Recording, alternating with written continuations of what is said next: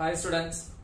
இன்னைக்கு நம்ம வந்து 12th physicsல 4th lessonல வரக்கூடிய ஒரு முக்கியமான problem பார்க்க போறோம்.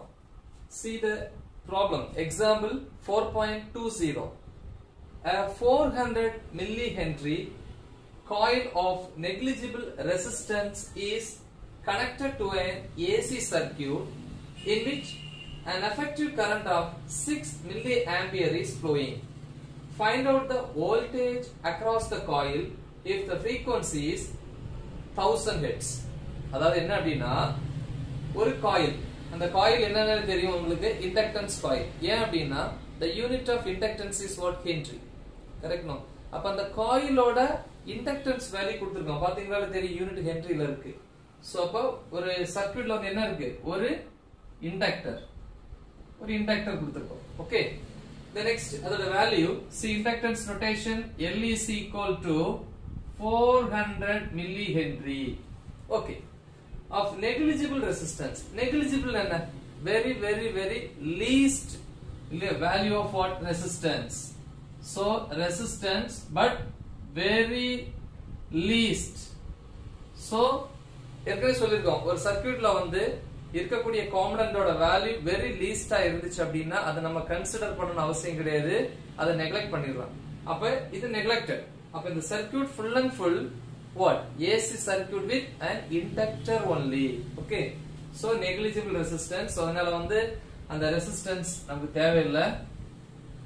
So external resistance கூட இருக்கலாம், இல்லனா கனெக்டிவ் வேர்ல இருக்கக்கூடிய ரெசிஸ்டன்ஸா இருக்கலாம், but negligible resistance, so we can neglect that. Okay, yes. Then connected to an AC circuit. So this is AC. இல்லையா, இதான் AC source அப்படின்னு சொல்லுவோம். இது ஃபார்முலா கூட தெரியும், is equal to sin omega t. சரி, நமக்கு டயகிராம் தேவையில்லை, ஒரு புரிகிறதுக்காக அப்படி பண்றேன். The next, in which an effective current of 6 milliampere is flowing. So அப்ப இதுல flow கூடிய current 6 milliampere, I mean effective current. அத I effective அப்படின்னு சொல்லுவாங்க.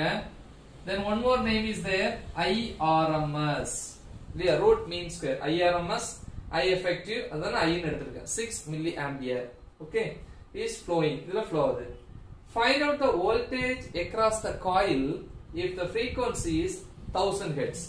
Frequency value 1000 Hz ஆ இருக்கும்போது இந்த இண்டக்டருக்கு எக்ராஸா டிராப் ஆகக்கூடிய இல்லையா அந்த வோல்டேஜ் என்னன்னு கேக்குறான் இல்லையா. So voltage across the inductor of inductance, அதான் VL. என்ன ஃபார்முலா, இது எந்த क्वेश्चनல வரும், AC circuit with what, pure inductor. அந்த क्वेश्चन இதுக்கு முன்னாடி நம்ம பார்த்திருந்தோம். சோ டிஸ்கிரிப்ஷன்ல இருக்கு, பாத்துக்கோங்க. என்ன ஃபார்முலா சொல்லுங்க பாப்போம். VL is equal to IXL. I என்கிறது இந்த கரண்ட். அப்ப I எஃபெக்டிவா இருந்துச்சுன்னா, அதாவது RMS கரண்டா இருந்துச்சுன்னா, இதுக்கு அக்ராஸ் இருக்கிற வோல்டேஜும் RMS. சோ ஃபைனலா வந்து RMSங்கறத பிராக்கெட்ல கண்டிப்பா போடணும். சரி, அவன் கேக்குறது VL தான் கேக்குறான். இது எப்படி சார் வந்துச்சு அப்படின்னா ஓம்ஸ்ல V is equal to IR. I வந்து கரண்ட், R ன ரெசிஸ்டன்ஸ், இண்டக்டரோட ரெசிஸ்டன்ஸ் unknown ரெசிஸ்டன்ஸ். unknownக்கு என்ன லெட்டர் போடுவீங்க, X. அதனால தான் XL. அப்படி XL என்னது, unknown resistance of the inductor. அதுக்கு இன்னொரு பேர் இருக்கு, inductive reactance. reactance resistance same meaning தான், அதோட யூனிட் ஓம் தான். ஓகேவா? சரி, அப்ப VL கால்குலேட் பண்ணா ஃபர்ஸ்ட் என்ன கால்குலேட் பண்ணோம், XL. XL க்கு என்ன formula, inductive reactance XL is equal to L omega. அந்த டெரிவேஷன்ல இருக்கும், டிஸ்கிரிப்ஷன்ல இருக்கும், பாத்துக்கோங்க. ஓகே, இப்போ நம்ம topic போயிரோம்.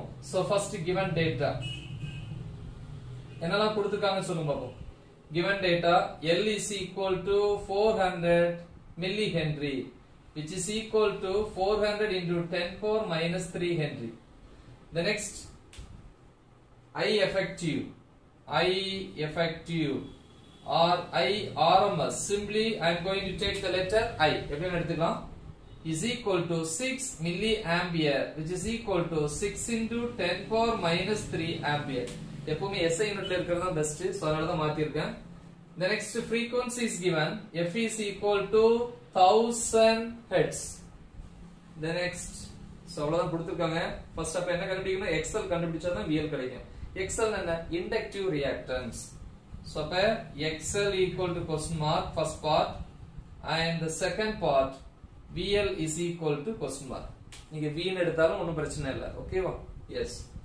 Solution. First, inductive reactance. Inductive reactance formula என்ன? XL is equal to L omega. இதை இன்னும் simplify பண்றேன். XL is equal to L into omega க்கு என்ன ஃபார்முலா சொல்லி கொடுத்திருக்கேன்?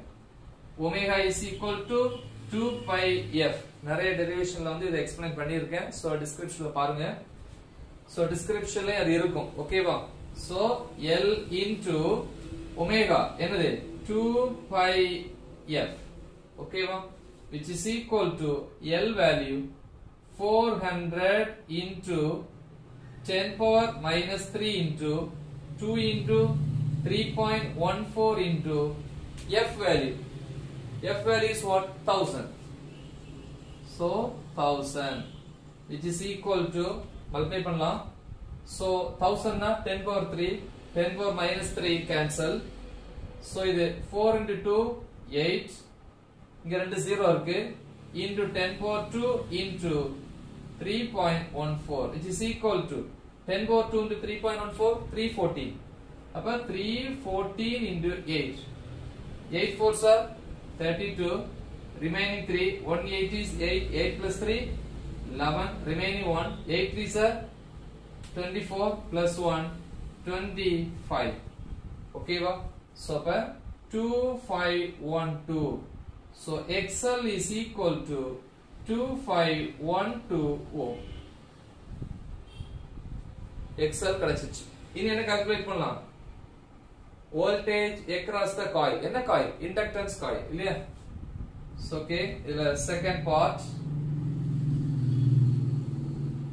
voltage across the coil, that means VL, or we can put simply V ன்னு கூட போட்டுக்கலாம், is equal to IXL. I is nothing but RMS current. Okay, is equal to I values here 6 into 10 power minus 3 into XL value 2512 is equal to 6 then 2512. So இதை multiply பண்ணனா 15072 15072 இதை multiply பண்ணி போட்டீங்கன்னா okay, இங்க என்ன இருக்கு? into 10 power minus 3. So 3 points shift பண்ணும்போது 15.072. The unit of what? Voltage is what? Volt. VL is equal to, so இது எதுல இருக்கு? Effective current effective na voltage effective, I mean RMS. So இது RMS ல இருக்கு. So இதான் வந்து answer. So இது வந்து 3 மார்க்ல கேட்கலாம். ஓகேவா? ஒரே ஒரு பார்ட் அப்படினா சில நேரம் 2 மார்க், மத்தபடி 3 மார்க்ல கேட்கலாம். So the important one நல்லா பாத்துக்கோங்க. Okay, thank you.